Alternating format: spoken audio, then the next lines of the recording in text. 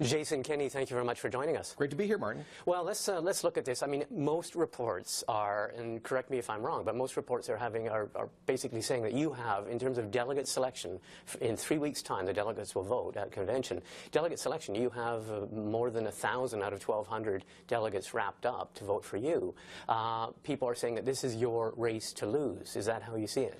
Well, we're feeling very confident, but we don't want to take anything for granted. I've been at this since July, Martin. I announced my intentions in early July, left Parliament in September. I've been full-time pretty much on the campaign trail in the last 18 months, put 60,000 kilometers on my blue Dodge Ram pickup truck, doing over 650 events. I think we've met over 25,000 people, and we feel like we've elected the vast majority of the delegates, but it's not over till it's over. And there is a group of ex officio automatic superdelegates. We're a little harder to track, but if our supporters show up, we're feeling very confident. This is a race. I mean, for people from outside of Alberta, we've just seen the headlines. We saw the headlines of 2 people dropping out, 2 women candidates dropping out in November, one of them crossing to the NDP, talking about bullying, intimidation. Another candidate, Stephen Kahn, dropped out last month, saying that this is a hostile takeover by Jason Kenney of the party. How would you describe the atmosphere within the party right now? There have been instas in the party which have resisted your candidacy all the way until last week.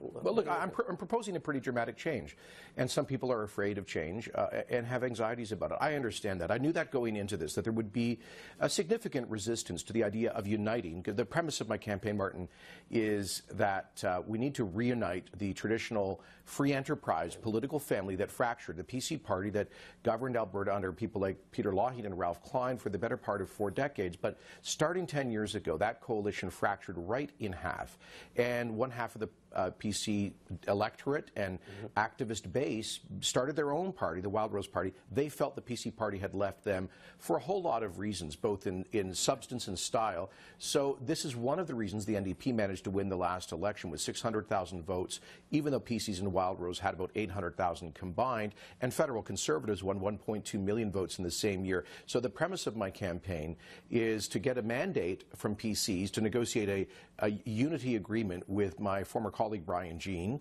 on creating a new United Free Enterprise Party, and we think about 3/4 or 80% of the grassroots progressive conservatives support this idea, but there is a cohort who are strongly opposed to it, and including all of the current and former other leadership candidates. Well, that's what I was going to ask you. I mean, what do you, if and when you win the leadership, I mean, I'm putting the big if there, what are you more concerned about within the Progressive Conservative Party? Is it the so-called progressives who will walk away from the party? Is it the stalwart traditionalists, including, as you say, a lot of the MLAs and the other candidates who all oppose unity? Well, actually, I've been a bit pleasantly surprised with the breadth of support for the concept of reuniting the Conservative family in Alberta.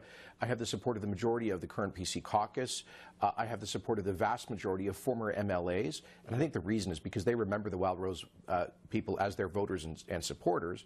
I have the support of the vast majority of the youth wing, of the general PC electorate, the grassroots membership, and the delegates. So we have vast support for this idea, but there are people who disagree, and I respect their view.